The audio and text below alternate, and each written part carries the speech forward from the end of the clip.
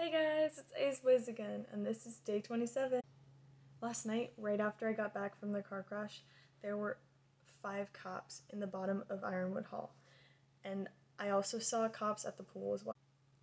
The cops in Ironwood Hall were talking to the RD that was down at the base, and they were asking her about the people who got in the car crash. I only heard one girl, but then one of the cops yelled at me to get upstairs. I'm praying that everyone's okay. Earlier this morning, I went to get Einstein bagels with Zach for lunch, and I'm gonna go to my classes like normal and just keep all those that were injured in the crash in my thoughts and prayers. Have a great one, stay safe, and I'll see you guys next time.